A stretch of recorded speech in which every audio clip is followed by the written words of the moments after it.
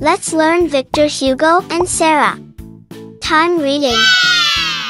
Hello kids, as you can see it is clock, and today I'm going to teach you how to read time. But first let me show you which number that run from 1 up to number 12.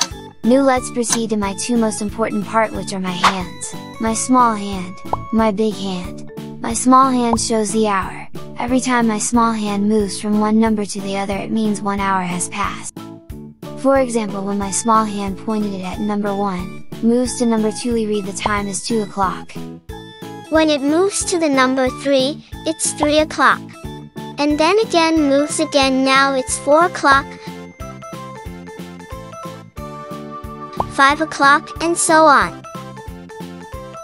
It also has 5 lines between number 1, 2, 3, 4, 5. 60 small lines around the clock. These lines represent 60 minutes in an hour. For example, it's 3 o'clock now. Look closely as my big hand makes a movement and landed in a first small line. We read the time as 3:01, now it's move again, we read the time as 2. Then 3, 0, 3, 3, 0, 4. Let's learn how to properly read the time. There are 24-hour, 1,440 minutes in a day, and reading the time in a clock can help us easily distinguish day from night. Small hand made a full movement, it means 12 hour, it's already past, it's the afternoon, or the new day has begun. Here's some kids' fun facts. Did you know that M is anti-meridian, which means before midday or before noon?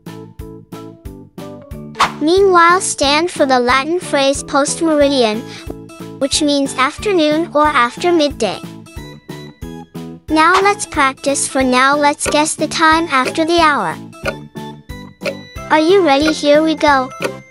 Can you tell me the time? That's correct. It's 6:05 a.m. How about this time? Yes. It's 6:10 a.m. And this one, you're absolutely right, it's 6:15 a.m. We can also tell time before the hour. Kids, can you tell me the time? Correct, it's 5:55 p.m. Let's try another one. It's 6:50 p.m. Yes! How about this one? Fantastic! It's 7:45 p.m. Now let's practice. Kids, can you tell me the time? Correct, it's 8:10 a.m. Let's do another one. That's right, 8:13 a.m. And next one, 8:40 p.m. How about next one? 9:20 p.m.